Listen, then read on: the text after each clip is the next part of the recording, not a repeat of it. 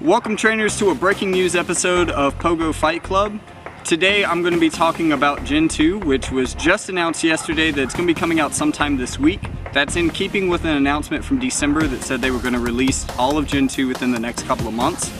The update says that there's going to be about 80 Pokemon released, which is just enough to cover everything but legendaries and the babies that have already been released, so we should be seeing all of these guys in the wild.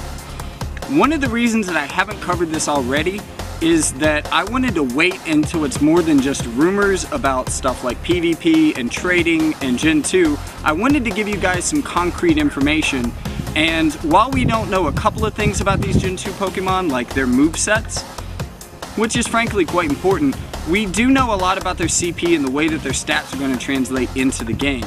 Because Niantic has been really consistent with the way that they've transferred stats from the original game into Pokemon Go using what's frankly kind of a complex formula that they are using. So today we're going to talk about which Pokemon are going to have the highest CP and possibly how to counter them based on their types. Some of this information might become a little less relevant once movesets are revealed, but I'm trying to give you all the tips that you need to battle with the best of them so that you will have everything you need to hit the ground running the second Generation 2 is finally released into the wild.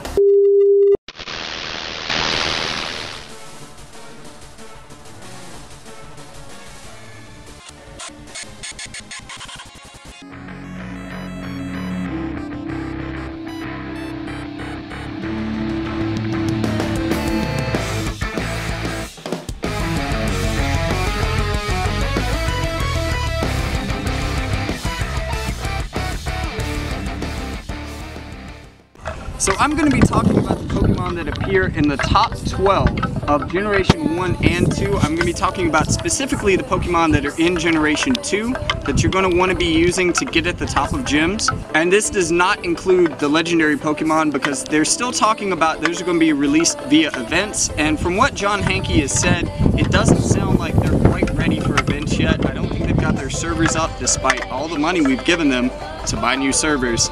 Get on it, guys. But the first Pokemon we're going to be talking about today is Tyranitar. So out of the 5 main Pokemon that I want to talk about today, there are 2 that really stick out. These are in the top 6 of all Pokemon from Gen 1 to Gen 2. The first one is Tyranitar, which was the pseudo-legendary from Generation 2. Out of all the non-legendary Pokemon in both generations, Tyranitar has the highest max CP of any of them, just edging out Dragonite by about 100 points, and beating Snorlax by about 300 points. The max CP for a Tyranitar is 3670 at level 40, and it has an impressive attack stat of 251. It's a little bit better balanced than Dragonite is, and it's really going to be a contender in battle. It also has a pretty good typing for a rock type. It doesn't have the additional ground type, so it doesn't have double weaknesses like other high tier rock types previous, like Rhydon. The other Pokemon I want to talk about is probably the one I'm most excited for. I didn't expect this when the game first came out, but Blissey is going to be amazing. This is number 6 on the top 6. It's kind of comparable to a Snorlax, except that it doesn't have nearly the same attack stat, but it has a much higher HP stat, coming in at a max HP of 510.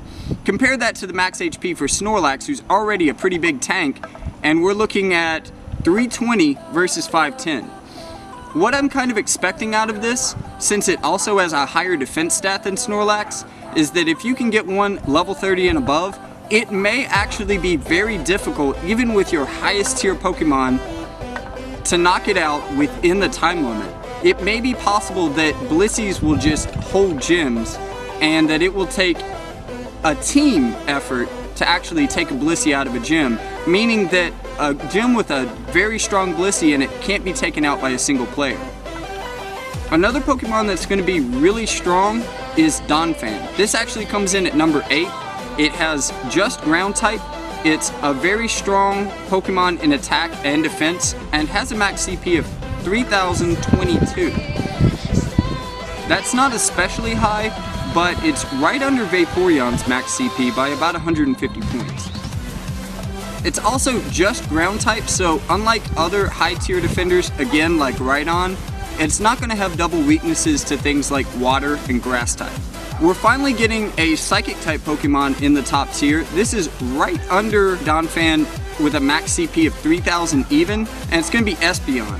So there's going to be another really good evolution to drop into gyms. Unlike Vaporeon, it has a really high attack stat and an even higher defense stat, but it has half the HP that Vaporeon does. One of the highest attack stats for any of these Pokemon, Tyranitar excluded, is going to be Heracross. It has an interesting typing of Bug and Fighting, which is going to mean that it's really weak to Flying type Pokemon. The good thing about that is that the two Flying type Pokemon that rank above it in the rankings are Dragonite and Gyarados, neither of which has access to a Flying type move. So, in order to get the double advantage against it, you're going to be forcing players to use things like a Pidgeot, which is really not ideal for combat in taking down a gym. Those are the top 5 that I told you that I was going to talk about, but there are actually a couple of honorable mentions in here. So the next thing that comes in is going to be all the way down at rank 18 out of the top Pokemon of the first 2 generations, and that's going to be one that I'm really excited about. It's one of my favorites. It's Scizor. Or Scizor. I'm not really sure how you pronounce that. Somebody can correct me in the comments.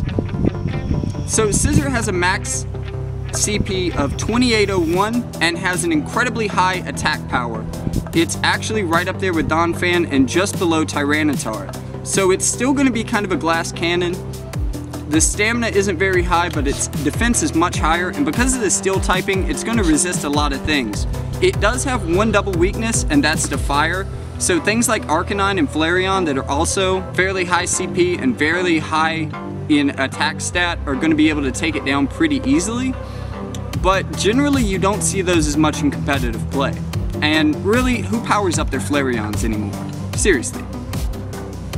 It takes a little while for you to get to some of the other honorable mentions that I'm going to bring in here, but one that I really like is Ampharos.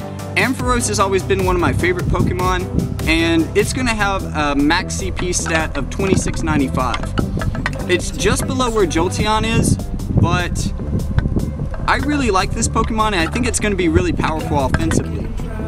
Another one that I want to mention, and this is considerably lower in the rankings, I'm not even going to count how low down it is, but it's below a defender like Poliwrath, is Steelix. Steelix is ground and steel type, so it really benefits a lot from that over Onix, which was rock and ground type.